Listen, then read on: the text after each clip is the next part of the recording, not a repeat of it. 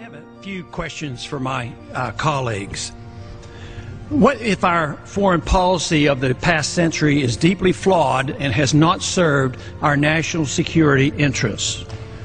What if we wake up one day and realize that the terrorist threat is a predictable consequence of our meddling in the affairs of others and has nothing to do with us being free and prosperous? What if propping up repressive regimes in the Middle East endangers both the United States and Israel? What if occupying countries like Iraq and Afghanistan and bombing Pakistan is directly related to the hatred directed toward us? What if someday it dawns on us that losing over 5,000 American military personnel in the Middle East since 9/11 is not a fair trade-off for the loss of nearly 3,000 American citizens, no matter how many Iraqi, Pakistani, and Afghan people are killed or displaced? What if we finally decide that torture, even if called enhanced interrogation technique, is self-destructive and produces no useful information, and that contracting it out to a third world nation is just as evil? What if it is finally realized that war and military spending is always destructive to the economy? What if all wartime spending is paid for through the deceitful and evil process of inflating and borrowing? What if we finally see that wartime conditions always undermine personal liberty? What if conservatives who preach small government wake up and realize that our interventionist foreign policy provides the greatest incentive to expand the government?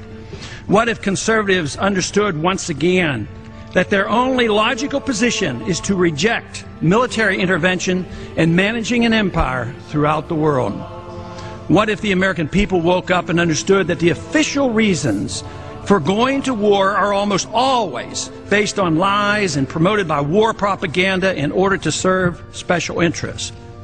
What if we as a nation came to realize that the quest for empire eventually destroys all great nations? What if Obama has no intention of leaving Iraq? What if a military draft is being planned for the wars that will spread if our foreign policy is not changed? What if the American people learn the truth, that our foreign policy has nothing to do with national security, that it never changes from one administration to the next? What if war and preparation for war is a racket serving the special interests? What if President Obama is completely wrong about Afghanistan and it turns out worse than Iraq and Vietnam put together? What if Christianity actually teaches peace and not preventive wars of aggression? What if diplomacy is found to be superior to bombs and bribes in protecting America? What happens if my concerns are completely unfounded? Nothing. But what happens if my concerns are justified and ignored? Nothing good. My topic for this evening is now it's assassinations. What have we allowed ourselves to become? Are we no longer a nation of laws? Have we become instead a nation of men who make secret arrests? Are secret prisons now simply another tool of the federal government law enforcement? Is secret rendition of individuals now permitted out of misplaced fear? Have we decided that the writ of habeas corpus is not worth defending? Is torture now an acceptable tool for making us safe? Unfortunately, the single answer to all of these questions from the leaders of our country and to many of our citizens appears to be yes. And now we are told that assassination of foreigners as well as American citizens is legitimate and necessary to provide security for our people. It is my firm opinion that nothing could be further from the truth. Secret arrests, secret renditions, torture, and assassinations are illegal under both domestic and international law. These activities should be anathema to the citizens of a constitutional republic. The real threat doesn't arise from our failure to torture, rather desensitizing our nation to the willful neglect and sacrifice of our civil liberties fought and died for over the centuries is the threat. The concept of habeas corpus existed even before King John of England was forced in 1215 by his rebellious barons to sign the Magna Carta.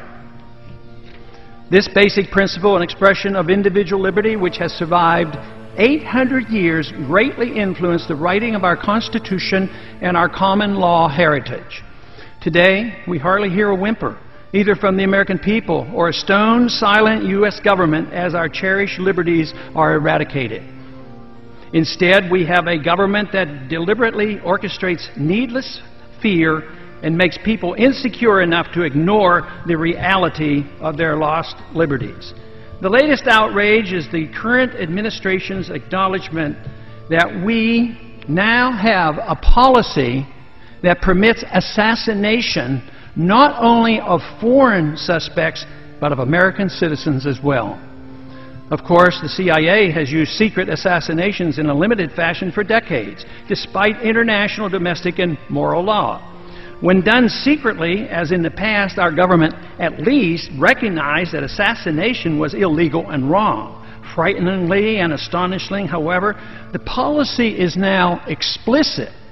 National Intelligence Director Dennis Blair, in open testimony before the House Intelligence Committee on February 3rd of this year, acknowledged that American citizens can indeed be assassinated at our government's discretion. The U.S. government attempted to assassinate Anwar al-Awlaki in Yemen without even charging him with a crime.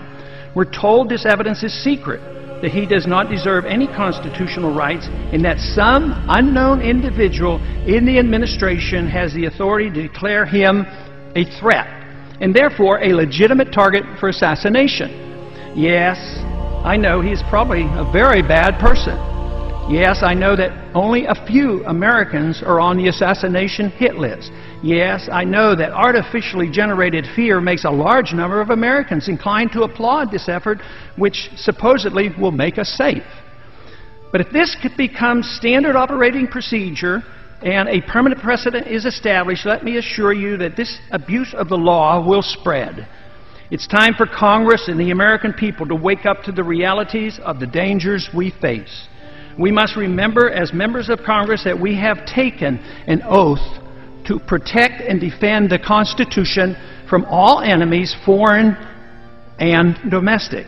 It should not be that difficult to distinguish the difference between the danger posed by the underwear bomber and the danger posed by a government that endorses secret prisons, torture, and assassinating American citizens. And I yield back the balance of my time.